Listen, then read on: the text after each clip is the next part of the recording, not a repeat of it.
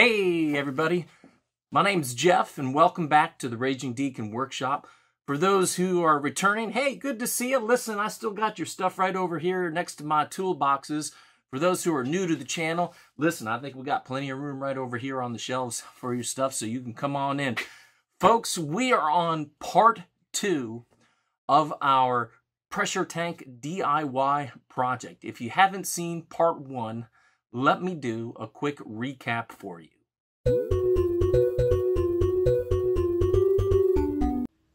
In episode 1, we established that I live in the woods. This means that we get our water from a well. Our pressure tank is starting to go, and it is buried somewhere within these woods. This is Keith, the best looking member of our family. Hi, Keith.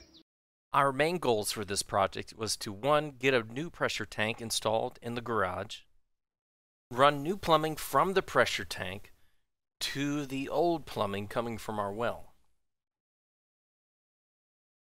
And finally, we wanted to tidy up some of the electrical work underneath the house, which looked like spaghetti, and also move the pressure switch from the crawl space into the garage.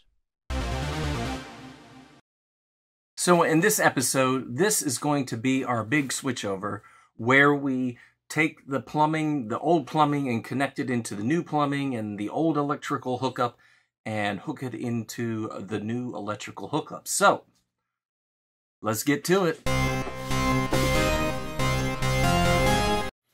Hey guys, it's future Jeff here.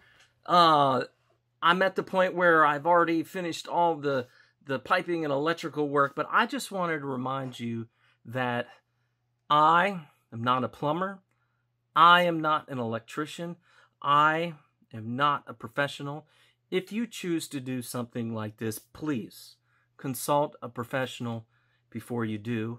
And yeah, all right, let's continue on with the fun. Hey friends, so it's been several weeks since I've actually filmed this opening. In that time, I've gone on a business trip, I've helped out at Boy Scout camp, and I really have just been waiting for the right time to do this switchover. Meaning I've been waiting for the right time for no one to be at the house. And now is the right time. My son just moved into his apartment, new apartment. The girls are away at the swim meet. It's just Keith and I, the best looking member of our family, here at the house. Thus, it is the perfect time to do that switchover. Nobody's here. But we've got a lot to do, so let me quickly show you the pieces and parts that have to be accomplished. So the first thing we're going to do is we are going to say a quick prayer to the pieces and parts gods to make sure that we have enough pieces and parts to do the job. Now, I know you're thinking to yourself, Jeff, boy, this probably would have been a good time to think about all of this ahead of time. And you know what? I agree. You know, someone who was competent in all this stuff really would have thought this out ahead of time. All right. Then we need to do some plumbing work here in the garage, and we will be performing 2 steps. 1, we will be connecting this pipe right here to a spigot that's out in the front of the garage, and then we will be connecting this pipe right here to the supply for the entire house. We are also, I know some of you are looking at this video right now and you're cringing and you're like, oh my gosh, Jeff, that pipe is right next to that electrical box. What if? We're also going to build, I think, a little piece, sort of like a wood box to go over in front of that, between that and the box, to help prevent any huge problems if it does develop a leak right there next to that electrical box. So that's what's here to do in the garage. All right, so the first thing that we actually have to do is we actually have to shut off the electricity to the well pumps so the pump stops providing water pressure to the house, or technically to the old pressure tank, and then we will move on to bleeding the lines of the rest of the water pressure.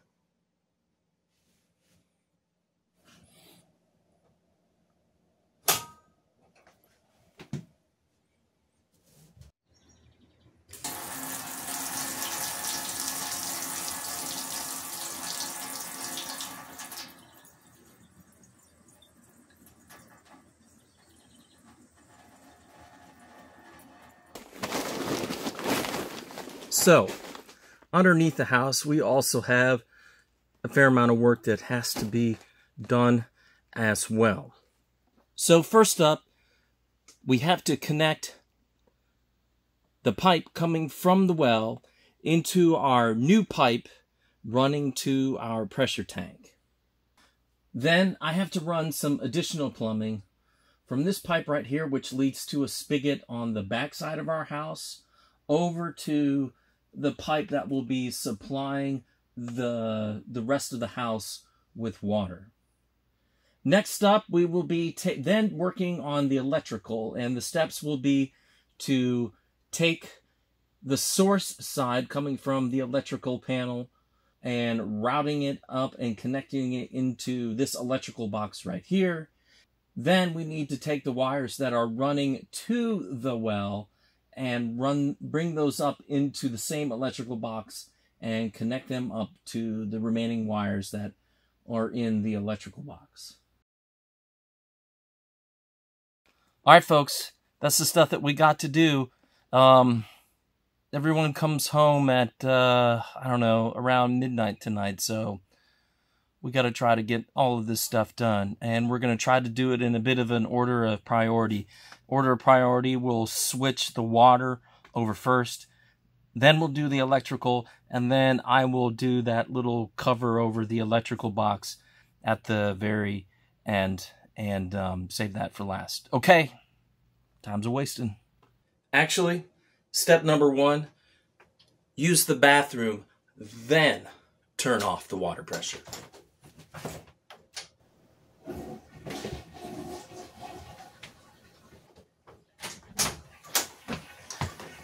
Now on to the next stuff.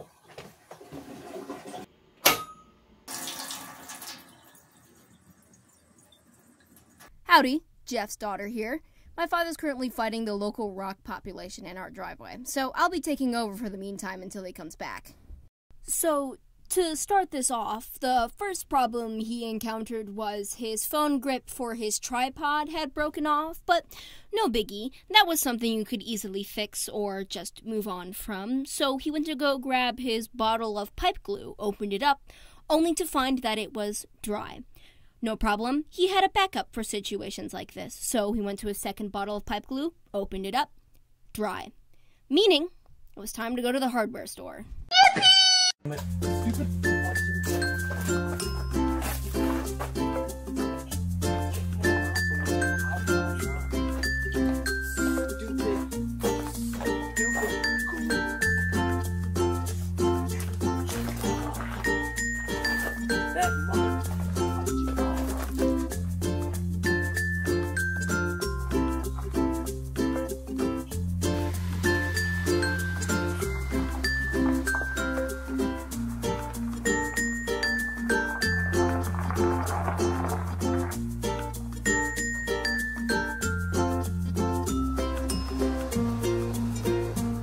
One Trip to the hardware store. later.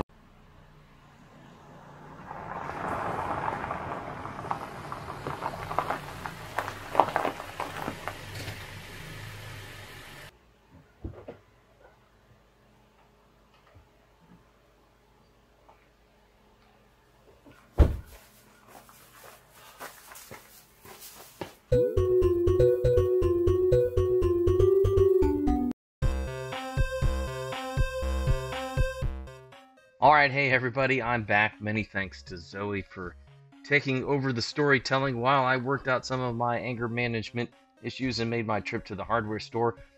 Also, with the loss of our camera mount, we are going to resort to doing some storytelling with pictures in some places where I would have just mounted the camera on a tripod and let it run as I work. But don't worry, we have some handheld footage coming in here as well, explaining where we are and where we're going next. So we started with the electrical, and as you can see in the picture here, our first task was to move the source power that was coming from the electrical box and moving it up to, or rerouting it up to, our new electrical box that you can kind of see here in the picture. And then step number 2 was to reroute the wires that go out to well pump all the way in the ground, also rerouting that to our electrical box. And then we wired everything together so that the source electricity goes out to the new pressure switch in the garage, and then when it kicks on, that'll kick on the pump underground. Then we moved on to our pipes. So first was to cut the existing pipe going to our pressure switch from the well to the pressure switch, then bending that pipe back so it was close to the new pipe that leads to our new pressure tank. And then finally, we joined the pipe from the well to the new pipe leading to the pressure tank. All right, guys, here, let's take a moment and review where we are at. So we've essentially connected all the electrical up so that it is connected to the pressure switch. That's connected to this electrical panel. We've got the black pipe here that goes back to the pipe that comes straight from the well. That is all connected up and ready to go. We also actually have hooked up, I believe it's the pipe on the left that goes to the rest of the house, the whole house, and the spigot at the back. So what we have left to do is to connect that pipe, and then connect this up to the pipe up there. But I figured this was a good time to do a quick pressure test of everything up to the pressure tank. So I've got a valve right there. That's in the off position, so we should be able to flip it on and watch the pressure tank fill, and hopefully hear the pressure switch click on and off. So I'm going to start the camera down here, run upstairs, and turn everything on and hope for the best, and then we will go on the hunt for leaks. Okay, we are back in the utility room. We are ready to flip the circuit breaker, and here we go. No sparks.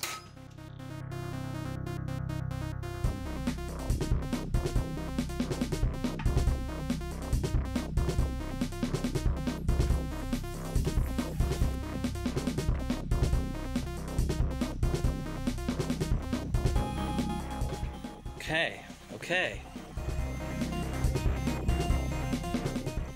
Tank appears to be filling.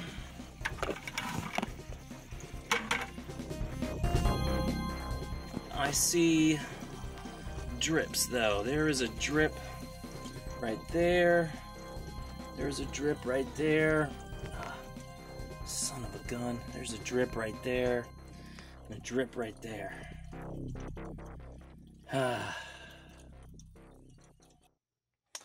Alright, so I'm back with the light. We can see our drips right there coming from the two plugs. We got a drip right there. What you didn't hear, because off camera, the pressure switch tripped off. That's pretty good. It tripped off. I love it. We may have to do an adjustment on it, but there does not appear to be a drip.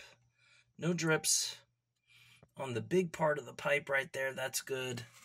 No drips back there. It's good. This is condensation. It's cold water coming from the ground there. So the pipes are just all that condensation. Anyways, no drips on those, and no drips that I can see up there. All right. We're going to go off camera and see what we can do. All right, so I've got the two plugs are, here we go. Where's my pointer? So I've got the drip stop from the two plugs. I just, for some reason, hadn't tightened them all the way in. So those are stopped. Now, we have two drips still, though, on this big brass section up here. Oh, I thought I had focus lock. Let me lock that. Boop. There we go. I had, so it's dripping from the connection right there, and as you can see, it's also dripping right over there. So, I think the best thing to do, to fix those, I'm going to have to depressurize the system and take things apart a little bit. So, I think the best thing to do is to, actually finish connecting up, the rest of our of all of our plumbing. Actually, I lied. We're back underneath the house because we just want to check our plumbing stuff down here. So let's see if we got any leaks up there. No, I think we're good. Sorry for the crappy camera work, folks.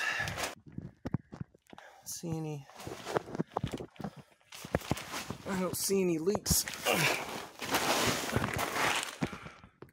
God damn, they are all in like the worst places to try to see into.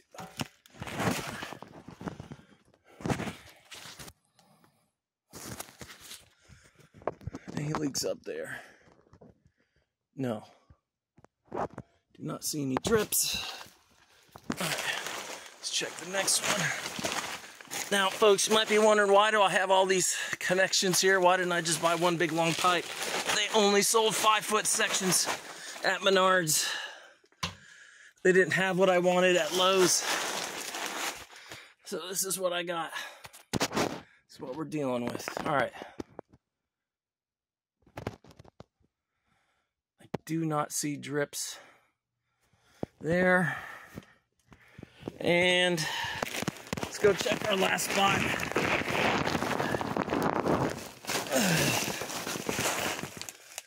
Last connections. Right there. I think we're looking good. No water seeping out. No drips, just condensation. All right. So now we are going to finish the rest of the plumbing. Okay, we've got that pipe together and drying, and now we're going to connect that one, I believe, to this one. The test is that one of these pipes should pull out. They're completely disconnected now. The one that can't be pulled out is the one that we connect to. I'm pretty sure it's that one, because that's the one I was working on that broke on me when I about fell off my step stool. Anyways, on to that one. Okay, we've got our new section, final section of pipe installed, and that connects the whole house and the spigot that's at the back all connected and ready to go. So we're gonna let everything dry and harden and cure, and then we will do our whole house check, and then we'll also fix that other leak spots that we found earlier. By the way, even though we've got those little drips, we're still holding pressure really good. Okay, everything has had time to cure. We are going to go ahead and open the switch or the valve here, and yeah, I'm going to do this real quick off camera, and then I'll bring it back on once the valve is open, and we'll start checking for additional leaks besides that. Okay, we're on. I've actually let it run for a little bit to get air out of the line. We really want to pressure test stuff with the water off. That's when the pressure is the greatest. So anyways, we're going to start here. We're going to start right here, and we'll check this way up the pipe. We've already checked back. We know about these drips right here.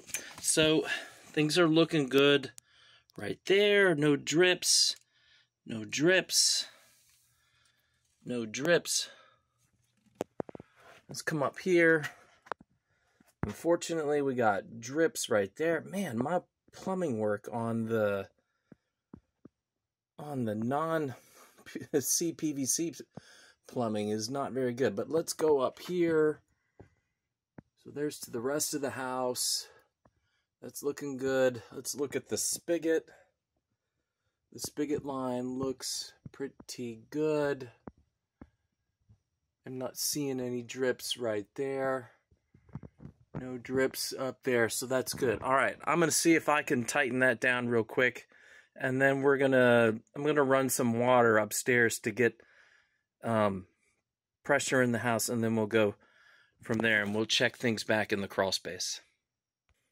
All right, we tightened that down with the Milwaukee's there, and that fixed that one. So that is good. All right, into the crawl space, hopefully for one last time. Okay, we are back underneath the house. We did all of our work basically in one spot, so we don't have to crawl along a lot. Here is where, why am I putting that light up there?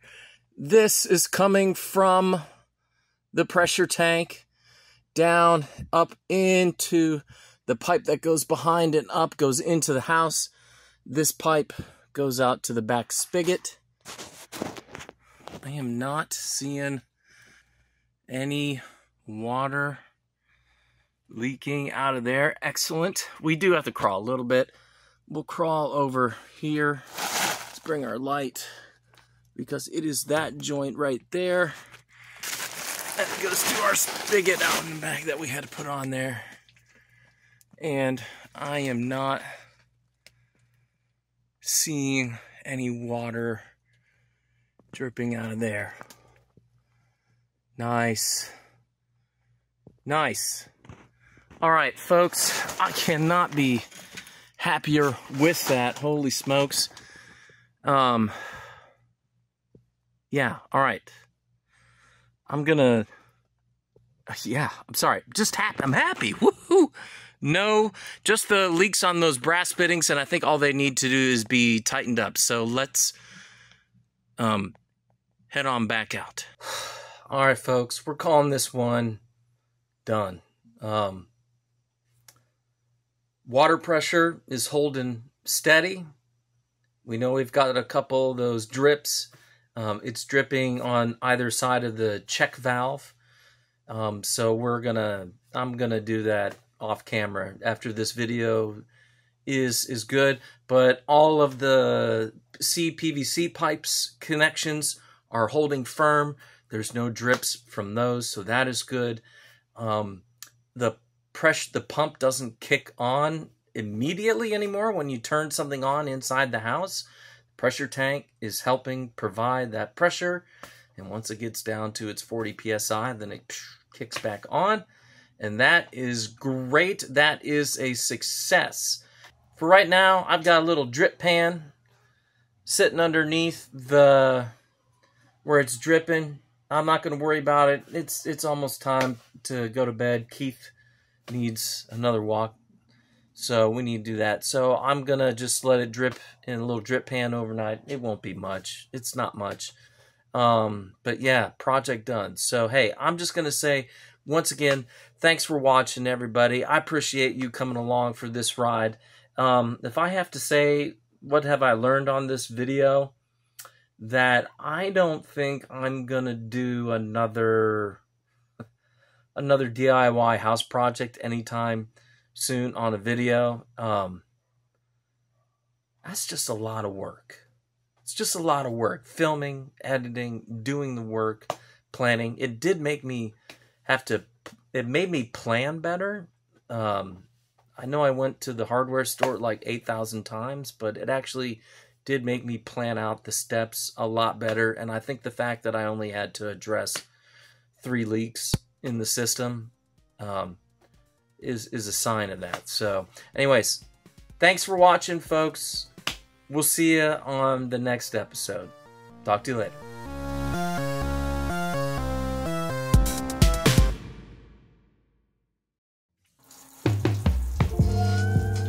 Ooh, sweet, sweet, steady water pressure.